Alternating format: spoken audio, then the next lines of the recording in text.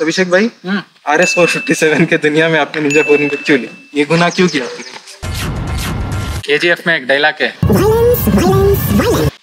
कभी भी उधर ही एक ही पॉइंट में नहीं रुकता है, कोई आता है मारता है, उसका चेयर में बैठता है, और चेंजेस होता है। अभी पेड़ एक बड़ा रहता है एक छोटा रहता है, वैसा नहीं, एक को एक ऊपर रहता है, डिपेंड अपॉन वो है। आपको मैं क्या बोल रहा हूँ आपको समझ में आ रहा है?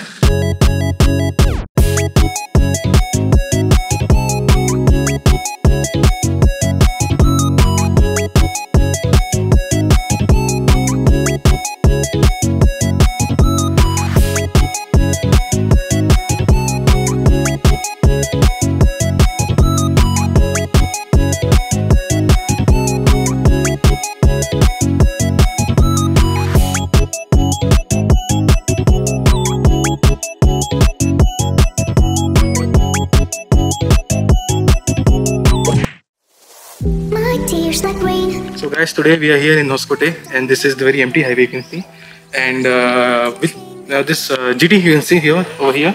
This is our GT 650. Recently we posted one reel on the PPF and that graphics editing on Auto Trace, wrapping and all. So that reel got like 12,000 views something on Instagram, and some people are saying this is KTM GT 650 and all. But yeah, but this looks so fine. One disadvantage I want to show you after riding this much. So we took over 140 kmph with my brother Shaheen. But one disadvantage I want to show you, Shaheen, you can focus. Look at this. That nut bolt is missing now. And we have exhaust nut bolt, and we haven't driven over 1000 also. No hyper riding. Only on highway we took 140. That's it. And this, I don't know why this is happening. And some people are saying this current Royal Enfield, they're not taking care of fit and finish. Exactly. GT, I mean, it's a very expensive bike from Royal Enfield. It's not a classic or something. So, do you guys like this bike? A bike? Super, my dream bike. Dream bike? Dream bike. Oh. Nice. Color? How's the color? Good. Nice. Super car. Super, na? Yes. Thanks. Custom color. This color we made. This is custom color actually. Custom color. Wrapping. Full wrap done. Sticker, you know. Okay, one more question. This or that? Which one? Dull again? This you like. That is also very good. Sound? You know the name of this bike? GT. GT. Oh, you know that? Very good actually. Which company? Company name? Brand name. See, Royal Enfield. you know that. Very excellent. Very good. That is Kawasaki. That's Kawasaki, you know, Ninja. So yeah. So we are unveiling first time this bike. Yes. What's the response? And yeah, we have today Abhishek Gowda with us. He's shooting his Ninja 400, and he's still not unveiled that bike. Not to anyone. He haven't unveiled the bike. So he's shooting the vlogs.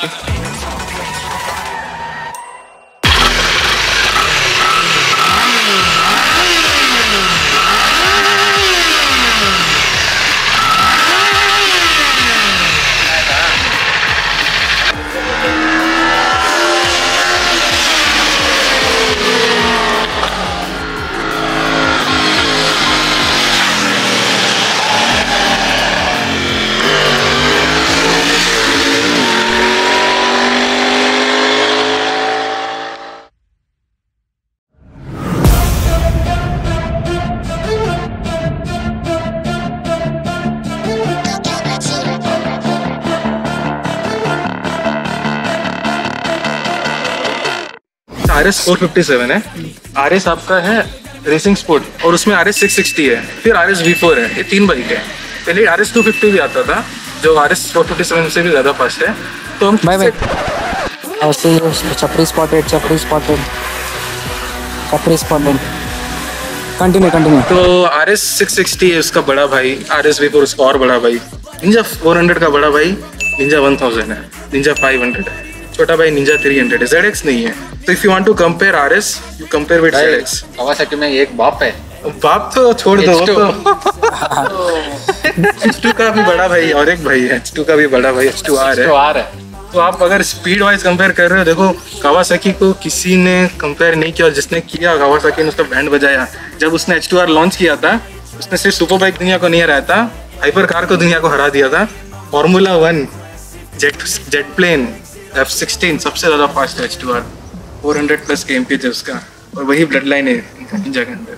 So if you want to compare RS 457, go and compare with ZX4R, not with Ninja 4R. When there's no exit, I'll kill when I'm desperate.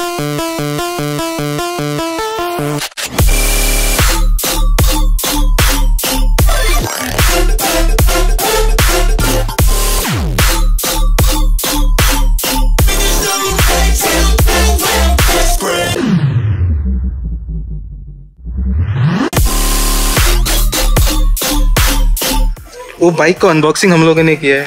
वो bike को start भी मैंने किया था. First start जो bike ऊपर में था मैंने स्टार्ट किया था. वो बाइक मीन्स बहुत अच्छा है कि हम लोग दोनों ने ही अलग बाइक ले लिया है. मैंने GT ले लिया है, इन्होंने निंजा 400 ले लिया है. तो मुझे ऐसा लगा, ये हम लोग का पर्सनल है कि RS I think it's little over hype. मुझे ऐसा लग रहा है. एक्चुअली बाइक बहुत सही है, लेकिन इंडिया में ऐसा कोई लोग हैं ब्लॉगर्स जो इसे हाइप बनाकर व्यूज पूरा ले लेते हैं. अरे यार, रॉयल एनफील्ड कभी भी हाइप रहता है. हम और हाइप कर रहे हैं. कैसा लगा? आपका जो फादर है ना, उसका फादर का भी पता है रॉयल एनफील्ड क्या है.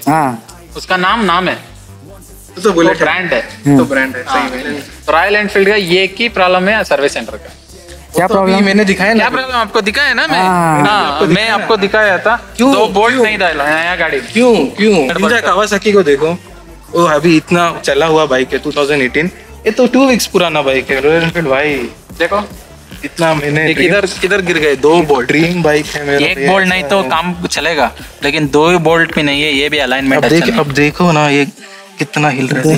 देखो ये अगर ये एग्जॉस्ट गिर गया चलते चलते तो क्या होगा.